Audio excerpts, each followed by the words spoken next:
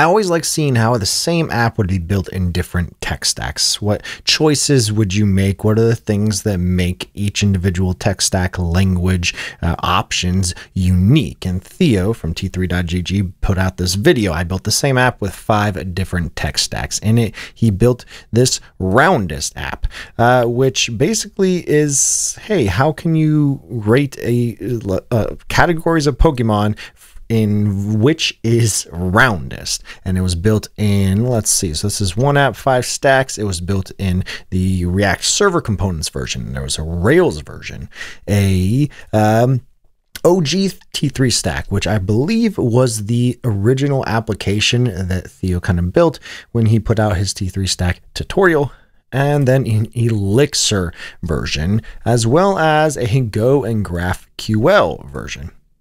And each one of these is really interesting. I took a deep dive into the code to see like how each was kind of being built. And there are some differences in terms of like the UI and like what the results page kind of looks like and how things are seeded versus how they're fetched on load. And I figured, why don't I do this with the tall stack, with the stack that I am most familiar with, Laravel, Livewire.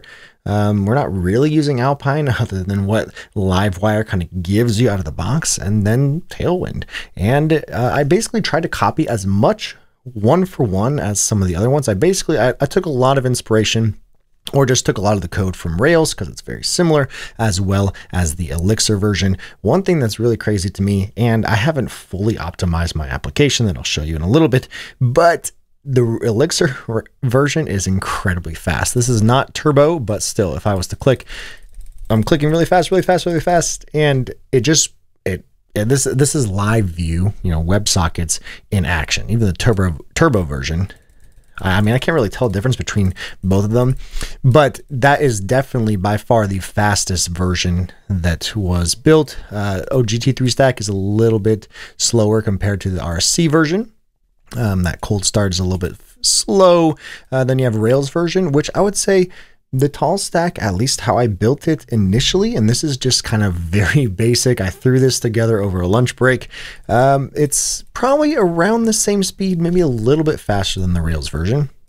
RSC version is fast, especially it doesn't let you kind of like click multiple times within. Because of what Livewire is doing, it does allow you to click multiple times. And then the Go and GraphQL version is probably about the same speed as Rails, maybe a little bit slower just in terms of feel. So what is Roundest, the Laravel version? Roundest.joshsiri.com. This is actually hosted on Laravel Cloud. So a little sneak peek into how this is hosted. I basically pushed it up to the GitHub repo and then hosted it on cloud. And so this is the tall stack version. Voting, the first one is probably a little bit slower, but then after that, it starts to speed up a little bit. You can tell it kind of has a little bit of lag behind. Like if I was to click, there's a slight delay. And if you click multiple times, I stopped. And all of a sudden, there's a slight delay in terms of what it's catching up to, because we're making those server requests. We get all the information. The UI just hasn't fully rendered the sprites. And so I think there are some optimizations that I can make within this in terms of maybe like caching the sprite. I did find Nick Potts made a version of Roundest Laravel that I didn't see until after I had put together my version. There are some differences in the code, so why don't we dive into what Nick was doing, and then I'll kind of put in how I did it. A lot of how the seeders is very similar. So in the sense of the actual database and seeders, it's one database seeder that we're pulling in all the Pokemon information. Again, some of the apps within the one app 5 stack thing, some of them like Rails had, I believe, the votes as another table. I just kind of like left votes like Elixir, where votes were kind of in the same table. I believe Nick Potts has 2 different models. Yeah, a vote model and then a Pokemon model. And this is where Nick kind of got a little bit creative in terms of the speed in which this allows to be done. And this is probably some of the optimizations that I can make in my application. He fetches a specific count. And then if we take a look at his Livewire the vote page, which is the main page, on mount fetches 2 Pokemon as well as the next 10. So what he's doing is he's pushing the next 10 into the page from the get-go, so that way there's a little bit less having to be fetched on every turn, and you'll see how I'm doing it in a little bit. But in the Livewire views of vote, what he's doing is he's pre-fetching the next 10 as the Pokemon are continuously voted for. And this is also interesting too, the wire.replace self. I wonder if that is a optimization that I can make as well. I actually haven't seen it too much. Yeah, because that's replacing the image for the Pokemon URL. Very interesting. I actually didn't see that until now. Let's check wire replace self.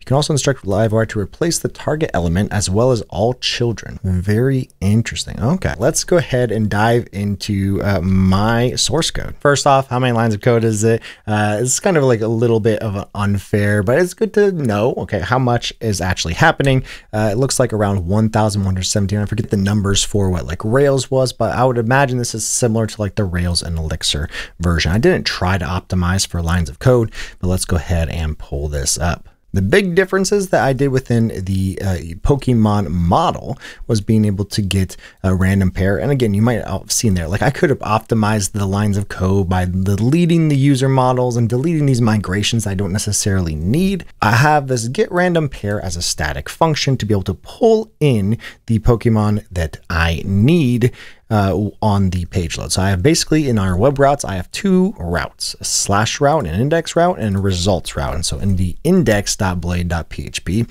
I'm using Volt, the functional component. We have a placeholder to basically say, okay, as this page is loading, let's go ahead and show a loading spinner. There's a bunch of little things I'm just catching right here, like layout. I also have this weird thing in VS Code where I have to save without formatting, otherwise this kind of HTML here doc block gets all wonky.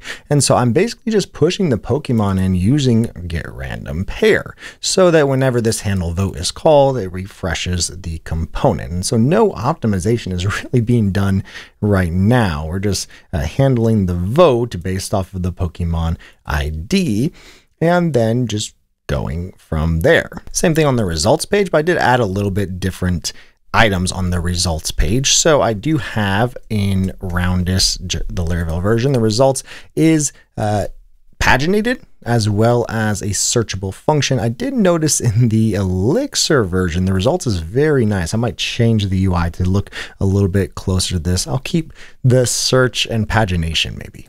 I also just noticed in the web routes, I need to lazy load these because we're using the placeholder, but we're actually not lazy loading these. So I can go ahead and push this to make that change. So get status, get add, get commit, lazy load full pages.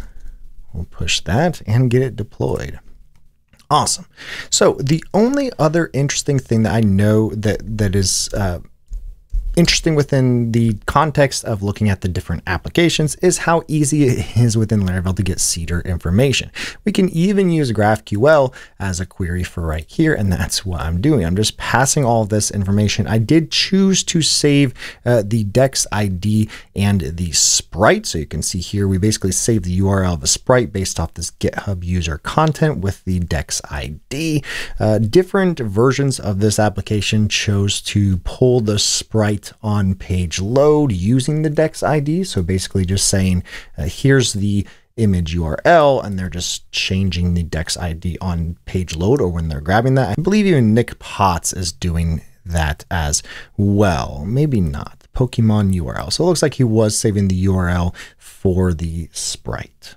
Some additional optimizations that I could make to make this a little bit better would be to have cached versions, which is saying, okay, hey, let's cache the next 10, similar to like what Nick Potts is doing, so that when we're voting, we're basically just voting and applying those changes using an array that we've already preloaded. Another thing that someone had mentioned within the comments of the 1.5 stacks and a pull request is being able to have additional improvements for the Elixir version information, which included, I believe, pulling, let's load all the images up front instead of only the next two. That's really interesting to me because that might be something that we could do within the tall stack. Basically just cache all the images and pull them on first page load so that we're just looping through those as you get to each individual index of a Pokemon. All in all, it was a lot of fun being able to kind of dive in and just at least really quickly, and we'll make some optimizations as we go, but really quickly just see, okay, what are the differences between some of these more popular